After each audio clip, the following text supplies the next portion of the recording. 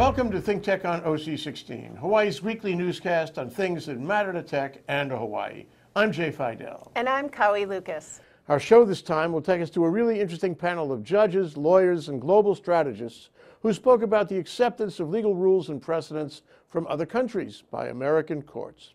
It included comments by U.S. Court of Appeals Judge Richard Clifton, retired Intermediate Court of Appeals Judge James Burns, and think tank thinker Brad Glosserman of Pacific Forum. On October 26th, the Hawaii chapter of the Federalist Society for Law and Public Policy and Pacific Forum CSIS, the Center for Strategic and International Studies, presented a roundtable discussion entitled The Globe and the Gavel, Judicial Decision Making in the Age of Globalization. Should American judges consider foreign law when interpreting the U.S. Constitution? Or for that matter, the state constitutions? Does America's approach to questions of international law affect its diplomatic efforts? And if so, how? What do we need to know about this? And what do we need to do about it? For years, judges and scholars have discussed the role of foreign law in American jurisprudence. For example, in a case called Glossop versus Gross, the U.S. Supreme Court considered whether the use of the drug midazolam for lethal injections violates the cruel and unusual punishment prohibition in the Eighth Amendment to the U.S. Constitution. In that case, Justice Stephen Breyer noted that 95 out of 193 members of the United Nations have abolished the death penalty. On the other hand, in a dissenting opinion in Roper versus Simmons, Justice Antonin Scalia said that the premise that American law should conform to the laws of the rest of the world ought to be rejected out of hand. In a thought-provoking discussion, the jurists in this program spoke about the interaction of foreign and American law. Beyond that, Brad Glosserman, a think tank foreign policy expert, discussed how America's approach to foreign and international law has an impact on our diplomatic efforts abroad. Let's meet the panelists. Judge Richard Clifton graduated from Princeton in 1972, then earned his law degree from Yale in 1975. He served as law clerk to Judge Herbert Choi of the Ninth Circuit, then joined the firm of Cade, Schutte, Fleming, and Wright. He continued with that firm until he was nominated to the Ninth Circuit by President George W. Bush in 2002. He will be taking senior status on the court at the end of this year. Judge James Burns, son of Hawaii Governor John Burns, was the chief judge of the Hawaii Intermediate Court of Appeals for over 25 years and played a major role in developing Hawaii law during that period. He was part of the judicial panel that decided the landmark gay marriage case of Baer versus Lewin. Judge Burns took his law degree from Villanova in 1962. He served as a district court judge, a circuit court judge, and then an associate judge for the Hawaii Intermediate Court of Appeals. He was chief judge there from 1982 until he retired in 2007. Brad Glosserman is executive director of Pacific Forum CSIS. Pacific Forum has provided policy analysis and a platform for high-level dialogue on Asia-Pacific security, diplomacy, economic and environmental issues since 1975. Brad Glosserman took his law degree from George Washington University, a master's degree from Johns Hopkins School of Advanced International Studies, and a BA from Reed College. The moderator for the discussion was Kenji Price, an attorney with the law firm of Carlsmith Ball. How foreign law affects, in particular, U.S. constitutional interpretation, or whether it even should affect the interpretation of the United States Constitution. So I'm going to start by directing my first question towards Judge Clifton. First, for years, scholars and jurists have taken different views about this issue. What role, if any, that foreign law should have in interpreting the Constitution? Now, from your observations as a judge and your research and your experiences, can you summarize some of the more prominent viewpoints? This morning, driving in, I heard, as many of you probably did on Hawaii Public Radio, a story about how 3 African nations, South Africa, Burundi, I've forgotten the third, I regret, Gambia, withdrawing from the International Criminal Court, saying that it's the International Caucasian Court and so forth, and doesn't reflect, I mean, it's unfairly aimed at Africans and so forth. And it struck me because I'd also been thinking about in preparation for this, a program I saw, I think it was the Charlie Rose Show several years ago when Justice Breyer was on one of his book tours and promoting a book. And he was asked about a citation he had included in one of his previous opinions for the Supreme Court. Offhand, I don't recall what opinion it was, and I don't recall what he said, but I've heard about this before. Among the various countries he cited to, for the most part, these citations are to European countries. But he also referenced Zimbabwe. And the host, I think it was Charlie Rose, questioned Zimbabwe. And Justice Breyer acknowledged, well, maybe it's not one of the major sources of human rights law for the world. But it suggests, I mean, Kenji's question raises some question, what are we talking about when we're speaking of foreign law? What foreign law do we look to? We can laugh, and with good reason perhaps, about Zimbabwe, but you realize from the African perspective, now, why not us? And let's face it, in Africa we know, for example, same-sex marriage, none too popular. And yet, should we be turning to foreign law, what does that mean? One of the concerns that we can't disregard is that when we look to foreign law and try to put our law in the context of foreign law, are you picking and choosing, and are you picking and choosing in a way that simply confirms what you're trying to establish? Well, on one level, as a judge, I'd have to say yes. I mean, judges make up their minds and then try to explain. Something I've taken to in opinion writing. I now, when I'm writing an opinion, tend to say right up front what the result's going to be. For years, and you still see opinions like this, and you still read briefs like this where you get a sense you're being led through the jungle on exploration, and finally, voila, there's the answer. But you know very well the person writing that knew from the beginning what the answer was going to be, right? And so, yes, it is true, as judges are writing, they are picking and choosing, and they're picking law review articles. On the rare occasions they're cited, and frankly, you could say citation to law review articles is now about on a par of citations to foreign law authorities. They're just not part of the judiciary very much anymore. But judges are picking and choosing. And even the cases I've cited, Roper is the one that I mentioned where there was the lengthiest discussion of foreign law. If you had taken out that foreign law discussion, would the result have been any different? I'm confident the answer is no. That simply being one of the sources being offered up, in that case by Justice Kennedy, to explain the basis for his conclusion that the evolving standards of human decency has meant this form of punishment for behavior when you were a minor is no longer acceptable and hence falls under the prohibition against cruel and unusual punishment. Judge Burns? Anybody who has a good idea, I don't care if he came from China, Russia, Timbuktu, buy into it, accept it, use it, if it's a better idea. So in our case, we obviously have to look to Judge Clifton when his interpretation of the federal Constitution, and to the extent that our state Constitution is the same, we're pretty well stuck with it. I mean, think of the cases on the mainland where the state court went one way and the federal court went the other. Which one won? So, but if it's something unique, if it's something that the feds don't get into, we can make our own interpretation. But here again, if it's something that some foreign country has gotten its nose into, and they got a better idea than we got, or, you know, say, for example, cruel and unusual punishment, if they got a better idea than we have, why not? Now our final speaker, Brad Glosserman. You know, there's certainly no unanimity in many of these questions, although we do have what we would consider to be defining guidance, if you will, in the form of the treaties and international covenants that ostensibly the United States is a signatory to. And the technicalities that accompany, if you will, the adoption of these international legal norms, principle, rules, make for some intriguing gradation. So, for example, in a subject that I'll be bringing up a little bit later, for the United Nations Convention on the Law of the Sea, I think, is recognized by and large as being the determinant international body of rules and norms that tell us what is the law in regard to these disputes. The United States has signed this treaty, but we've never ratified it. to what degree does that distinction between our process and how far we've gone, does that make a difference in the degree to the way that we're prepared to afford that, or the way that the United States can attach to it as we make the case for the applicability of UNCLOS around the world? And I mean, it's quite frequently thrown in our place, and this is hopefully a subject that we can take up later.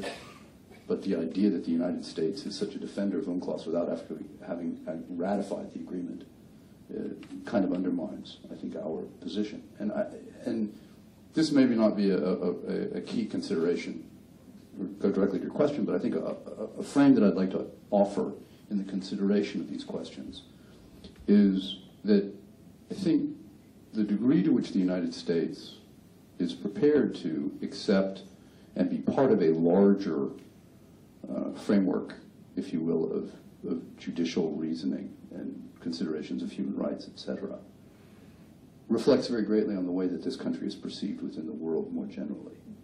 You know, that we live in an age where there's far greater transparency into the decisions that are made, into the reasoning that is used, that is more intimately connected to other jurisdictions around the world by virtue of globalization, legal processes, and consequently the degree to which we are prepared to be seen as an integral part of that, as opposed to standing away from it and being separate from it, really says a great deal about our nature, the nature of the United States relationship to the world more generally. So that while we are considering this as in the context of international or domestic legal decision-making, it has a very profound influence on the way we're perceived as being part of a larger community of nations. On one level, the reaction of the Oklahoma legislature, keep foreign law out, is plainly an overreaction. It's the same sentiment that led to having freedom fries when we didn't like what the French were doing. Like the French wanted to take responsibility for French fries. But it's not entirely without some substance. I mean, there are areas where our law is markedly out of step with the rest of the world, and we like it that way. I think the First Amendment may be the best example. The United States is well over to one side of the spectrum of permitting speech and protecting speech that in other nations would be found libelous or criminal. It's not an accident that a lot of libel suits are brought in England, because you couldn't possibly win most of those suits from the get-go in the United States. Many of the European nations have hate crime statutes. Most of them derive from World War II and the efforts to stamp out Nazis, including neo-Nazis and the various permutations and so forth. We don't do that. We let the American Nazi Party march through Skokie, Illinois, the town that had more Holocaust survivors than any other. And so if you are a defender of that view of the First Amendment, you have substantive reasons to be concerned with somebody who says we ought to interpret our Constitution through the lenses of the Europeans or whatever other part of the world you're interested in, because there are distinct differences. So when people in Oklahoma or Kansas or Hawaii or wherever else say, we're different about this, one of the walls they want to put up is keep those foreign ideas out. And if you start picking and choosing which ideas you're willing to accept and which ideas you're not willing to accept, then you're not playing the same game. So you can understand why there's some pushback if you feel strongly, and you can pick whatever issue you want, if be it same-sex marriage, be it the First Amendment, be it capital punishment. If you feel strongly in a given view, the temptation to pick and choose what you'll rely upon is enormous. But if you're talking now about should foreign law be considered, that cuts across all those issues, and you need to be prepared to consider the context of all those issues. I'd like to take a quote from Scalia in that Cruel and Unusual Punishment case. He said, where there is not a settled consensus amongst our own people, the views of other nations, however enlightened the justices of this court may think them to be, cannot be imposed upon the Americans through the Constitution. And I scratch my head at that one. He's basically saying imposed. I say it's a good thought. If it's a good thought, accept it. If it's not a good thought, reject it. You're not imposing foreign law on them, you're imposing the foreign idea. Lawfare is actually coined in 1999 by a couple of, actually weirdly enough, Chinese PLA, People's Liberation Army officers. And they used it as a means of arguing that it was a nation's use of legalized international instruments to achieve strategic objectives. And it took on for a while a pejorative sense that this was a way that a country might use international law to frustrate or to achieve, to prevent an adversary from doing something that they were troubled by. And over time, I think that notion has expanded and become far less negative. And now we look at it as, in fact, a key component of international engagement. And it is a way that we use instruments of international law and order to achieve our the interests of our country as a whole.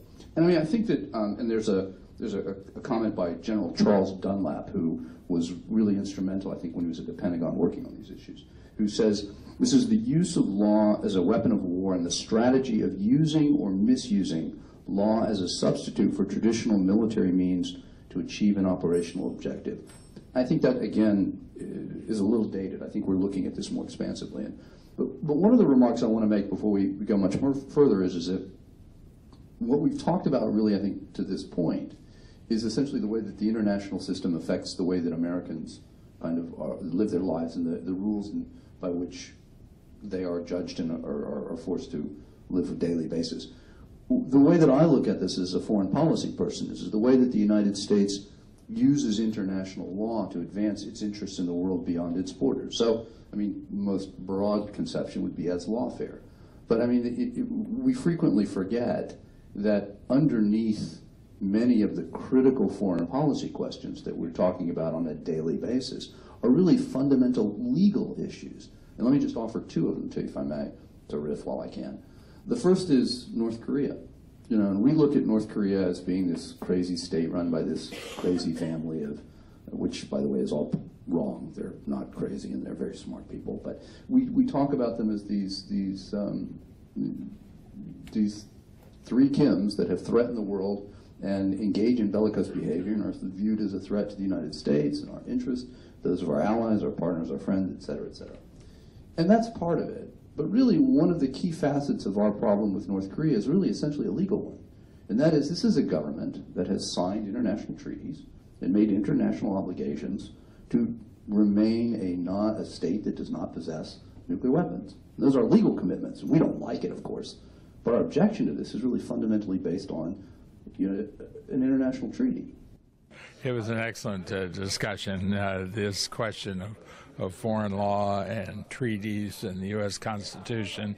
And there's so much, it just opened a whole series of important boxes that are becoming more important than they have been. And so I enjoyed it.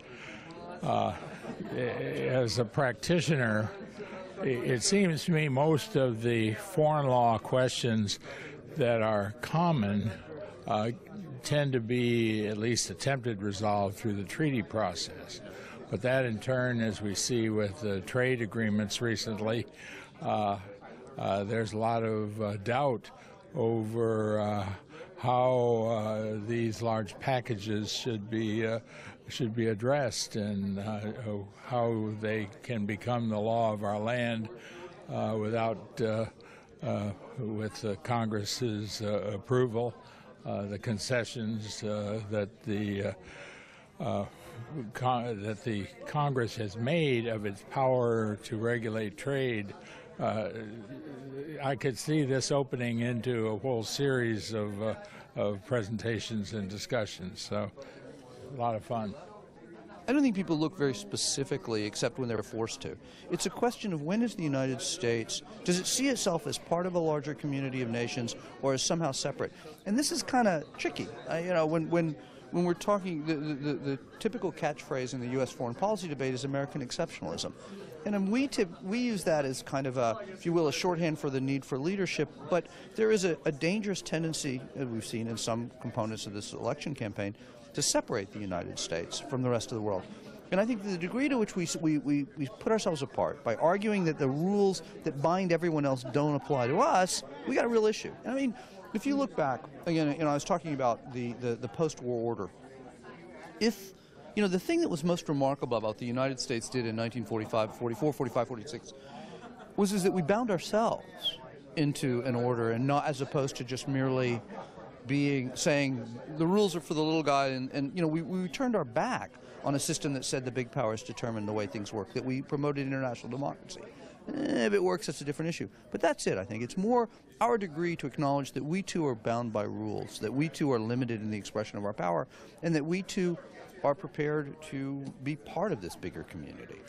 I learned a few things from the judge and the other gentlemen, so I enjoyed it.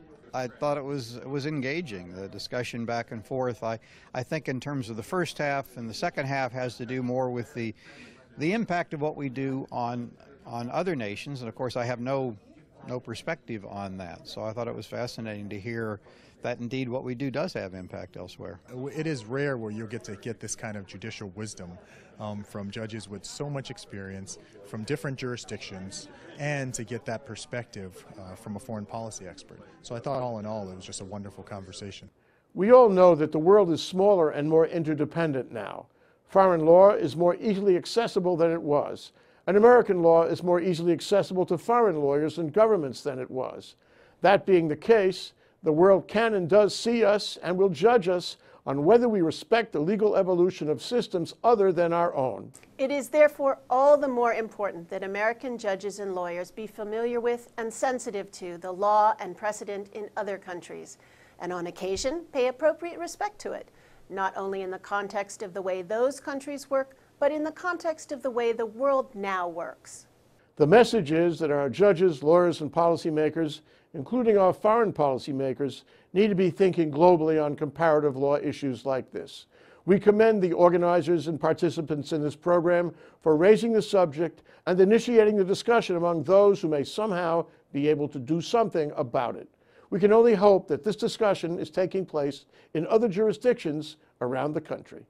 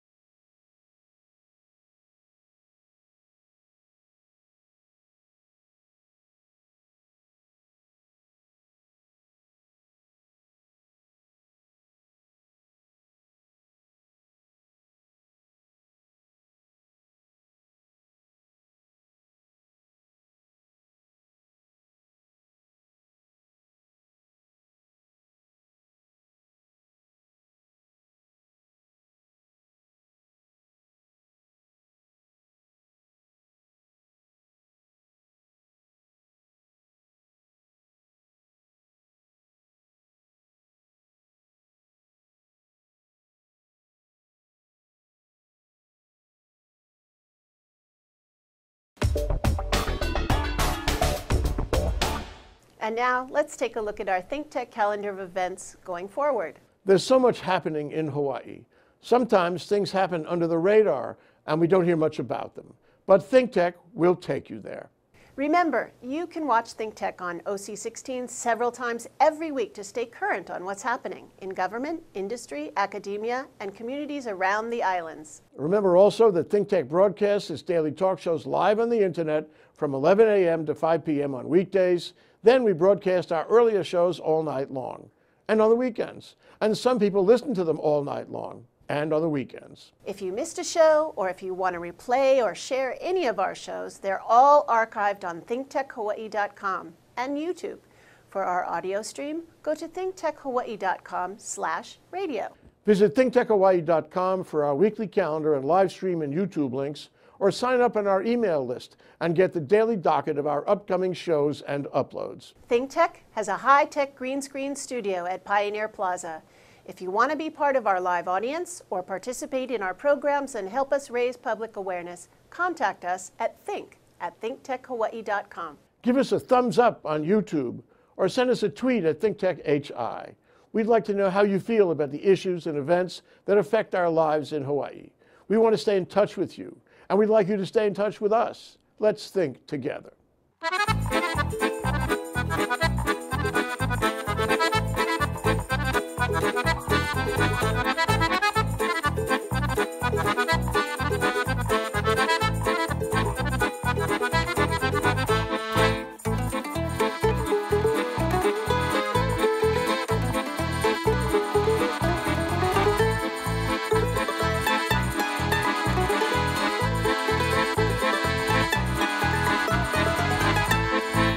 in fact, you can call in and join our talk shows live. While you're watching any of our shows, you can call in at 415-871-2474 and pose a question or make a comment to participate in the discussion. We'll be right back to wrap up this week's edition of ThinkTech, but first we want to thank our underwriters.